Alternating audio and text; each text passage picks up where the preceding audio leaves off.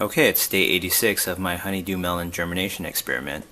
So I've had a problem with tendrils not wanting to bind to these plastic support columns. You see one here and one here. So I started by finding this dead branch outside. It's very long and thin, about the same kind of diameter, even less so. But it's organic, and I think that may play a role in whether or not tendrils react, because it might still give off, odor molecules, volatile organic molecules that the tendrils can detect and swing over to bind to. Because, this one, it's been against plastic for so long and it hasn't even responded. That I think it's a little dormant at this point because it's been so long, but I don't think this is the way tendrils are supposed to work. So I'm going to try to supplant this one with this stick and see what happens.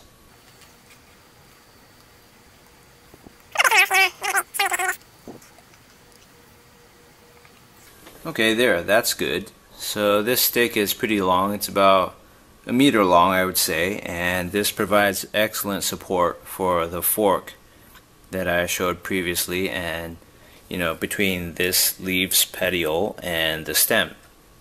So we'll see and have the camera focused and zoomed in on this stick to see if anything happens over the next half hour. So this is an experiment on fast forward about 60 times, so 1 hour equals 1 minute. And I'm seeing that tendril will bind the wooden stick, since it hasn't responded to any of the plastic support columns so far.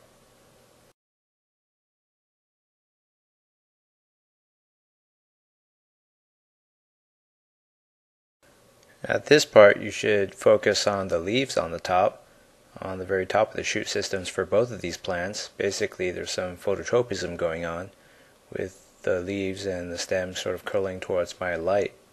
The movement right now is pretty noticeable. I mean, it's amazing how fast a plant can react and sort of move like that, although it's not really moving in like an animal sense.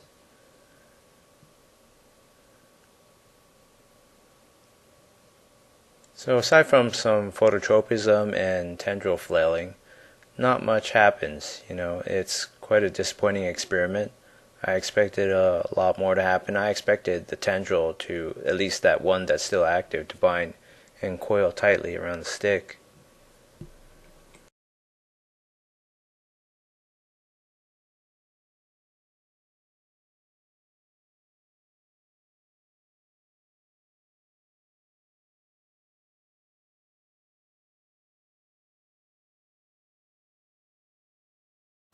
Okay, it's day 87 of my honeydew germination experiment. So you'll notice I placed more of these plastic support columns on this side where the plants are, and obviously there's no reason to have them over there.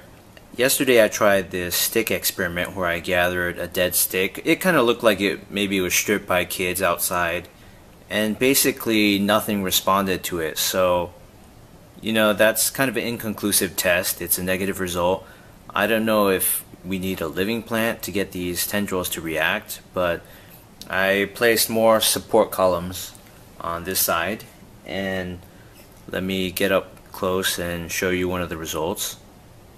So at first I just wanted to use brute force and coil these tendrils around the support columns, but then I decided against it, and I just placed more columns, and here's one result. This tendril actually bound on its own. So that's kind of a promising result, and basically there's some hope, I guess, for the rest of the system to function. I mean, there's one down here that probably is not going to do anything because it's so old and hasn't found anything to bind to, and also that one, I don't think it's going to do anything either. So two long mature tendrils will probably never do anything. This one has hope, and I'll show more on it in the coming days. And if you go up here, there's another tendril, so hopefully it'll coil around that column, although this plant is starting to grow upwards again, and it's getting maybe too tall. So here we have some more tendril flailing footage, and basically this goes on for about 2 hours, which is 2 minutes of this video. So if you're not interested in seeing this, or you saw my tendril whipping video outside of this, just ignore the next minute and a half about.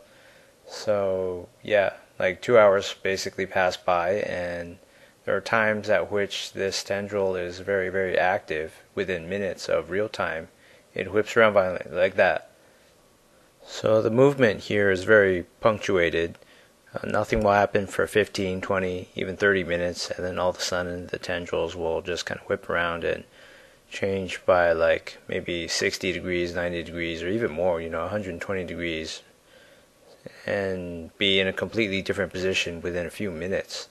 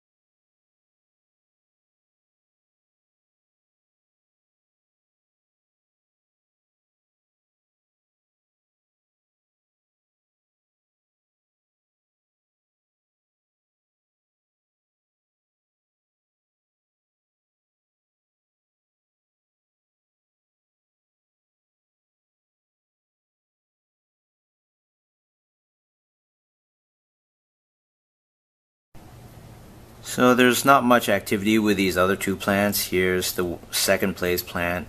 You can see a white fly or some kind of fly buzzing around it, and I have an experiment plan right now right for that too. So the leaves are not that big if you compare them to the leaves here. These leaves are enormous compared to those. And I've seen some pictures online of what a mature honeydew plant looks like, and the leaves should be much, much bigger in the end. So this plant in the middle is just in stasis. It's been stagnant for a long time. We'll see what happens. I don't know if it can regenerate and create a new shoot apical meristem. I'd be very happy if it did.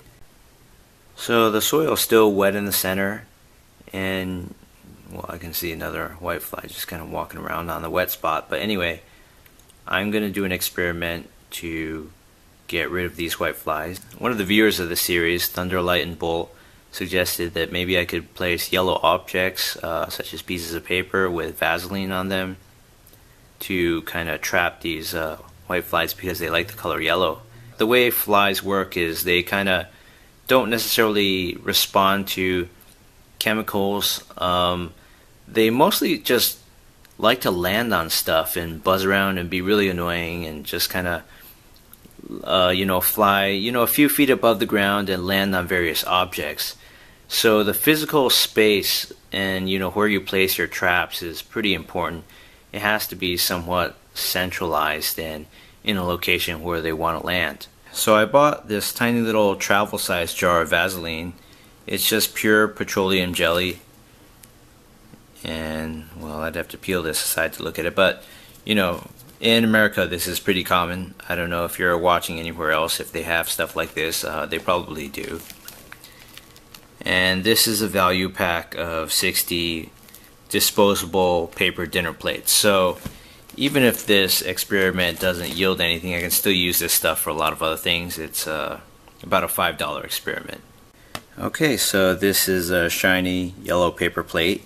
It won't get waterlogged right away from just some Vaseline.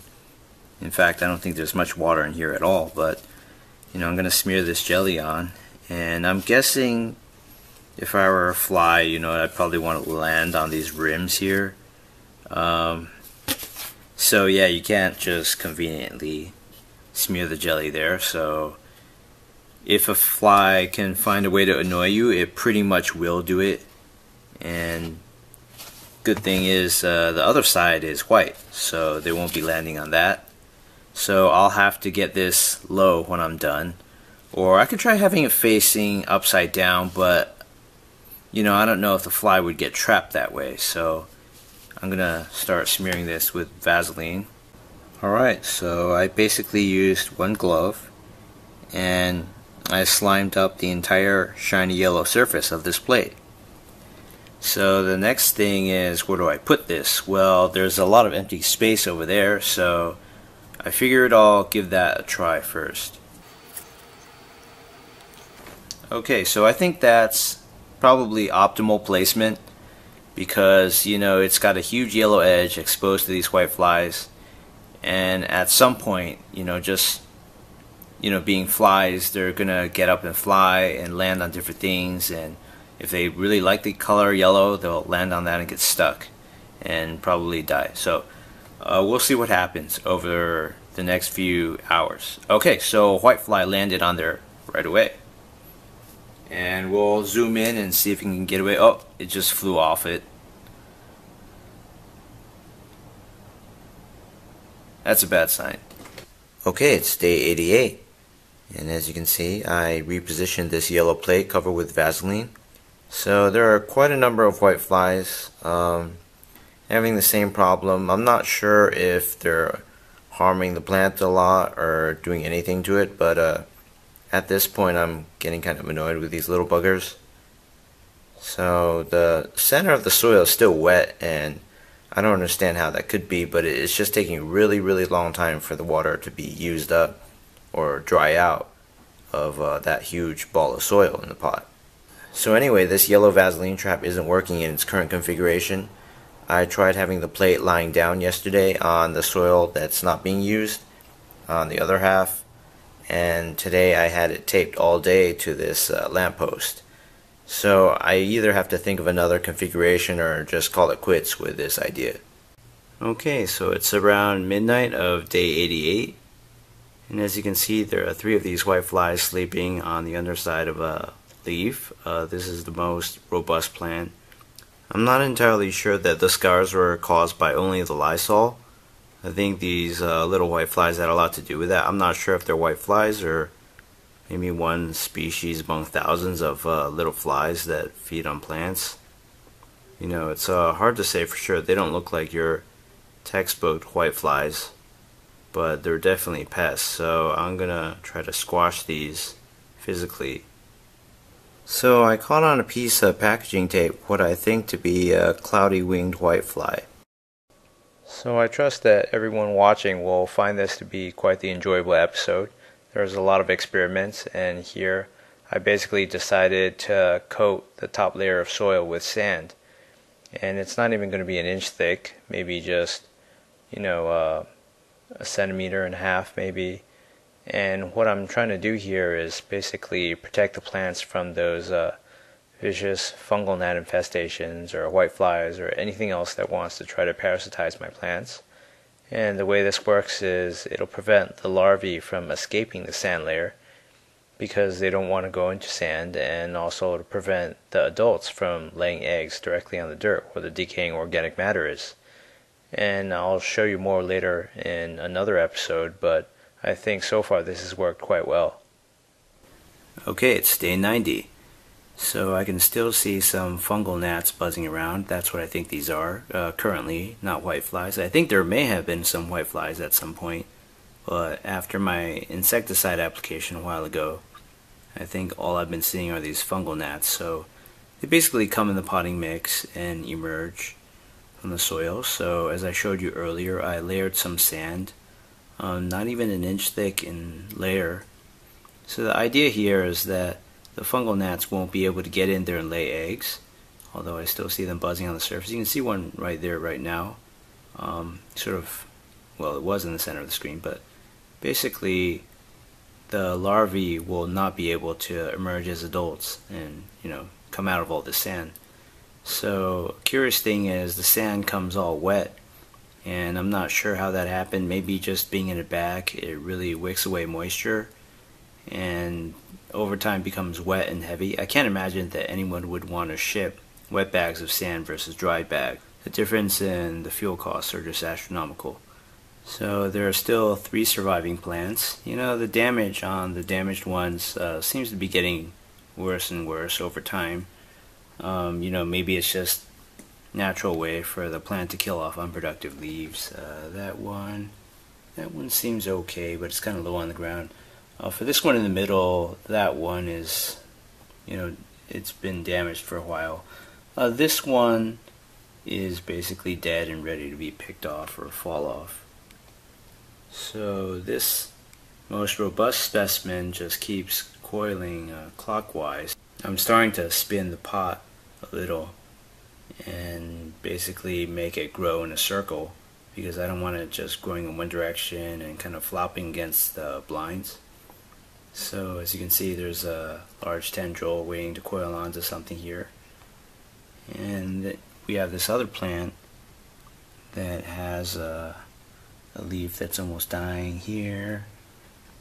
You know, that one's not doing too well as well. And this one has some damage, so you know, aside from that, this plant should survive. It has a very healthy shoot apical meristem, but because it has so few leaves compared to this plant, basically the action you see here is much more robust. You know, it just keeps pumping out new leaves and tendrils.